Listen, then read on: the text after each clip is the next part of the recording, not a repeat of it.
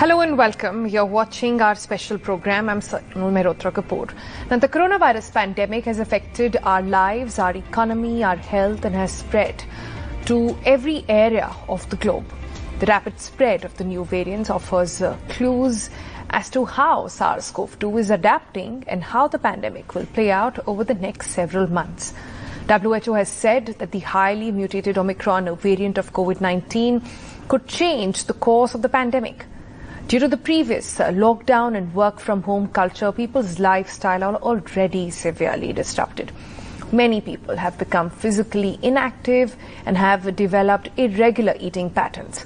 While many of this is leading to unhealthy lifestyles, and aggravation of lifestyle-related diseases is also now taking place. In a situation like this, a multi-sectoral approach prompting healthier diets and increasing physical activity can help in slowing down what is now going to be called a diabetic epidemic, and one that includes heart diseases as well. On Beat Diabetes, Myths and Facts, we will look at the impact of this and help a large number of people to prevent or control these metabolic disorders. Today we have with us experts to share with you advice on leading a healthy life. And if you have any questions you would like them to answer for you, you can also send that to us. Our WhatsApp number over there is 9167666941. You can also send in your questions or call us on that number, and we will take your questions with our experts. Joining us on the program today, we've got Dr. S S Akbar. He's MBBS, MD, PG, DIP, DIAB UK, and he is a consulting dermatologist in Diabetes Care Clinic in Aligarh. Also with us today is Dr. Sunil Bansal. He's a senior cardio-diabetologist director at the Bansal Diabetes Center in Agra. And also with us is Dr. Vinay K Jindal. He's also MBBS MD Internal Medicine, Senior Consultant Internal Medicine and Cardiology at the Cardio Medical Center in Faridabad. Thank you all for joining us on NDTV. Let's just straight away dive into the first question that we have. And that is for Dr. Bansal. Dr. Bansal, it was earlier believed that going ahead, COVID-19 would transform from a pandemic to an endemic stage virus, meaning most vaccinated people would have adapted to resist it. However, that seems to be some way ahead as well at this point on what we are getting to know of Omicron, for example. What is your opinion of the same? Do you think this is the beginning of the end of the pandemic? So good evening, everyone. Yes, it's true that expectation was that once we are vaccinated, the pandemic would end. But remember, none of the manufacturers of the vaccine or the scientists ever claimed that the vaccination would end the pandemic. The present generation of the vaccine is not capable of preventing the entrance of virus into the body. What they do is they provide natural immunity, defensive immunity, so that the seriousness of the disease is decreased. The mortality is decreased, the hospitalization is decreased, but overall the disease becomes milder. And we can see in this present wave that only those patients are being hospitalized who were unvaccinated. Even the incidence of death is more in those who were not vaccinated. Unfortunately, because of the inequitable distribution of the vaccine between the poor and the rich nations, still large population of the world remains unvaccinated. This unvaccinated population is a fertile ground for the virus to multiply and mutate, and it keeps on producing new strains and new variants which keep the pandemic going. Ultimately, when we develop vaccination which will provide sterilization immunity, which will break the infection, or when a symbiotic relation will develop between man and virus, both will live to survive each other without making each other, then only the would end. Thank you. I see. Thanks for that. Let's move on to the next question. Now, it is quite evident that Omicron pierces through the immunity shield as well, generated after 2 vaccine doses. Will the 3rd dose be able to restore good levels of protection? Is it needed to take extra precautions for people with diabetes or heart diseases even? Dr. Akbar, if you could answer that. Yeah. Thanks and good evening, everyone. I would like to tell you, basically, Omicron is a global burden and a global concern for all of us. As far as your question is concerned about the 3rd dose of vaccine, I would like to tell you, as you know, Omicron, according to some studies and reports I am telling you, Omicron can easily pierce the immunity and escapes basically the vaccine. So we are advising for 3rd dose, or you can say the booster dose, so that we can enhance the vaccine effectiveness and we can store the neutralizing antibodies levels. As far as diabetic patients and heart disease patients are concerned, they are supposed to take vaccine as early as possible. Reason being because of, they are at increased risk of getting infected. So other than the vaccination, they need to check, their blood sugar under control, their blood pressure in case if they are hypertensive. For heart diseases, they are supposed to take the medicines on a regular basis. Thanks. I see. Dr. Jindal, to come to you next. Now, heart attack, cardiac arrest and other cardiovascular diseases remain a major health concern around the world. Recently, there has been a rise in the number of cardiovascular problems as well among younger population. Why has a heart attack become so prevalent, according to you, especially in young people? Hi, viewers. Not long ago, heart attacks used to primarily involve the elderly population only, but not anymore. About 20% of the heart attacks are happening in people who are less than 40 years of age. Means 1 in every 5 heart attacks is happening in younger population. The various factors which I think can be attributing to this are obesity and overweight due to poor eating habits and urban sedentary lifestyle, substance abuse, cigarette and hookah smoking, and excessive alcohol intake, which is gone rampantly higher in the younger population. Odd working hours, anxiety and depression related to pressure to perform well at the work. Then your genetic predisposition, the Southeast Asian population, which makes us all to have very early lipid disorders, hastened atherosclerosis, and blockages of arteries at a very younger age. Gymming has become very popular in the younger population. But gymming without a prior health checkup to rule out any pre-existing cardiac problems is very dangerous. Health supplements not only lead to increase the skeletal mass, it may increase the cardiac mass as well. And as the increase cardiac mass increase the oxygen requirement and the nutritional requirement of the heart. These all factors lead to a metabolic syndrome, causes diabetes, and eventually coronary artery disease. I see. So a lot of these factors are leading to actually heart attacks being seen in much younger people. Gone are the days when you would consider it only with the men who were middle-aged perhaps, or even older. And gender also, patterns there seem to be changing as well. Let's go to the next question now, which is on diabetes. And diabetes is associated with both microvascular and macrovascular diseases affecting several organs, including muscles, skin, heart, brain and kidneys. What is meant by macrovascular and microvascular complications? If Dr. Bansal could lay that out for us, please. See, there are persisting high blood sugar, persisting high blood pressure, and persisting high cholesterol in most of the patients of diabetes.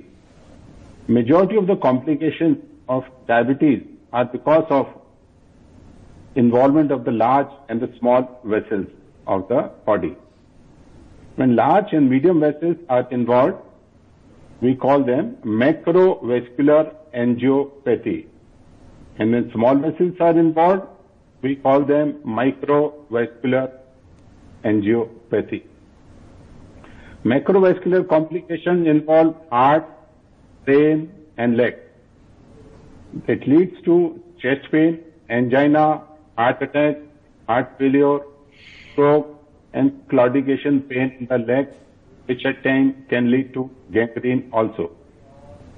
The microvascular complications involve kidneys, nerves, and eyes.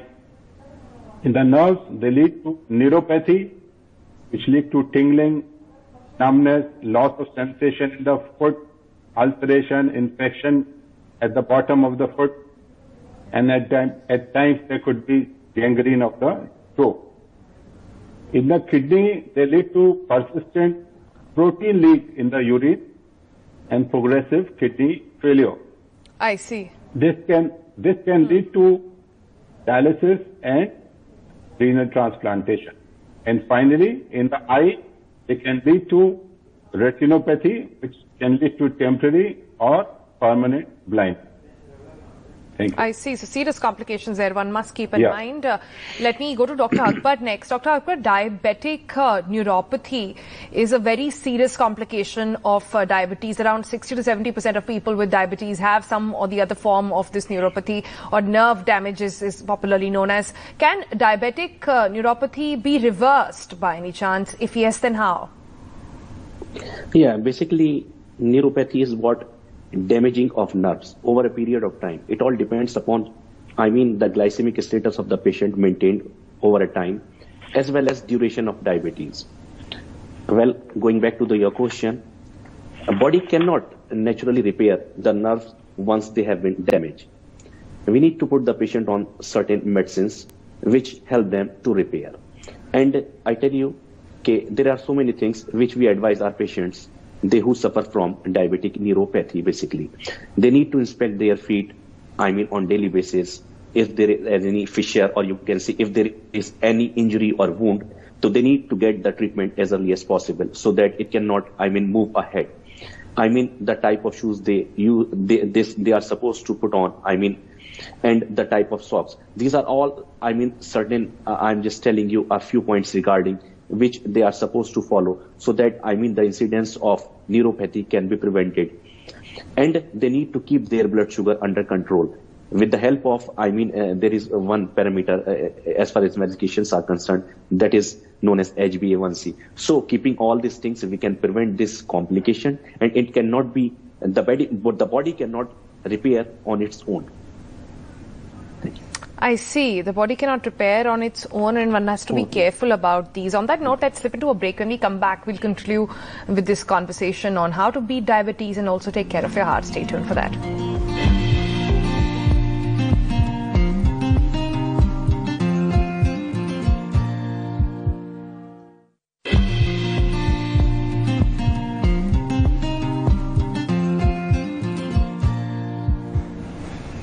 Welcome back. You're watching Beat Diabetes Facts and Myths. Let's take the next question to Dr. Jindal.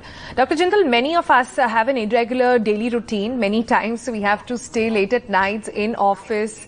Does this affect our heart, and what precautions would you recommend for that? Yeah. Synchronization of your biological clock with the nature's clock is very important. Falling with your circadian rhythm makes your metabolism go haywire. Sleep is very important. Tissue repair, removal of toxins, and reduction of stress happens during sleep only. And changes in the sleep habits lead to persistently high levels of cortisol, which leads to behavioral disorders, hypertension, diabetes, and coronary artery disease. We need to compare it with the phenomenon of jet lag. I believe majority of us must have faced jet lag sometimes in their life. What happens in jet lag? The biological clock stays at the place you started with, and the natural clock has moved to the time zone and the destination you have arrived at. the mismatch between the nature's clock and the biological clock leads to dizziness, uneasiness, gastrointestinal symptoms, which we call as jet lag. These people these guys who are working late night hours are chronic jet laggers, in fact. So they have to be brought out of this jet lag status to make them healthy. I see. So a lot of people should note that, especially us in the media should be listening to this very, very carefully. Let me take the next question to Dr. Bansal. Dr. Bansal, diabetic retinopathy is a potentially serious eye disease that can result in permanent distorted vision or loss of vision. How common is it? See, retina is a small membrane between the brain and eye. It connects your brain to the eye through which we see the world around. And what happens is, in diabetes, these small vessels, they grow, they obstruct, they blow up into small grape-like structure, and they get distorted. The blood supply to the retina is affected. As a result, new vessels grow, and they try to compensate for the obstructed vessel. But unfortunately, these vessels are not as strong as the native vessel, and they rupture, leading to retinal hemorrhage and retinal detachment and loss of vision. The stage prior to the development of new vessels is called non-proliferative diabetic retinopathy, which is a mild disease. The stage after the development of new vessels is called proliferative diabetic retinopathy, which is a potentially dangerous condition.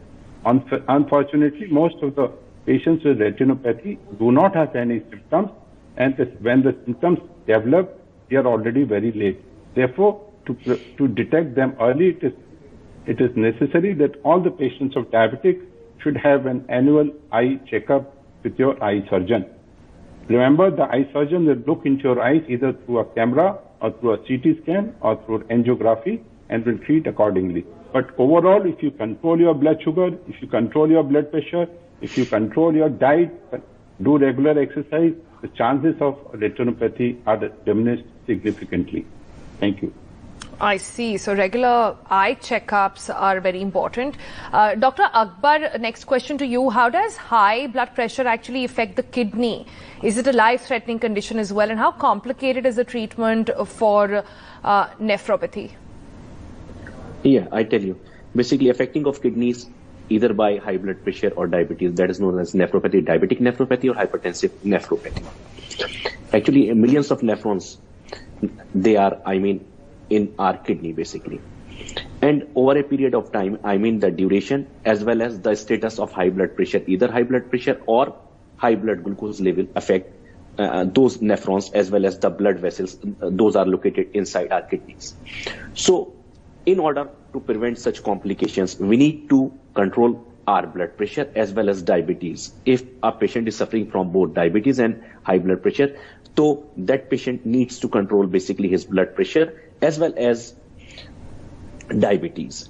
And as far as the complication or this thing is concerned, there is one stage that is known as end-stage renal disease. That's a very life-threatening condition in a patient. Patients ultimately needs basically a dialysis, as well as it happens when there is some metabolic, as well as you can say so many things happen in kidneys, due to which we need ask our patient to go for dialysis as well as medicine. Dialysis both are needed, and ultimately transplantation may happen. So in order to prevent from such situation, we ask our patient to control the blood pressure, as well as if the patient is diabetic, so he needs to control both high blood pressure as well as diabetes. And there are certain checkups which needs to be done, just like you can say serum creatinine or RFT, renal function test. And there is one thing more that needs to be done with the help of urine. So those are checkups very important for a patient in order to prevent such situation. And that's a very life-threatening condition. When the EGFR of a patient falls less than 15, you can say, then patient lands into end-stage renal disease. It's a life-threatening thing. I see. Let's move on to the next question to Dr. Jindal now. Sometimes due to the hectic schedule, we're not able to exercise. So does walking while doing your daily chores at home or climbing stairs in the house or work substitute for that exercise? There is no substitute for planned exercise regime. but any exercise is always better than no exercise. Most household chores, they burn calories and they involve the various movements physically that we normally do in a gym. So routine activities like walking your dog, walking to the nearby grocery shop or the market, and pacing in your office during the working hours, they all help. Climbing stairs to office and to your apartment is a very, very good exercise and is better than even walking. As the vertical movement gives you a lot of balance, stability, and resistance training. More the number of calories burned, better you are. Thanks. I see. So no substitute for a good workout, I guess. That goes out for everybody across ages and gender. That's all the time we have on the program. Thank you so much, gentlemen, for joining us. Before we leave, let's quickly remind our viewers, if you have any questions you would like to ask our experts as well, please send it to them on WhatsApp. The number is 9167 666 941. You can take a screenshot of the number actually popping on your screen as well. And that is a number to send all your questions. Also send us your name and your location so we can address it with them. That's all the time we have. That was Beating Diabetes, Facts and Myths. We'll see you again tomorrow. Bye-bye.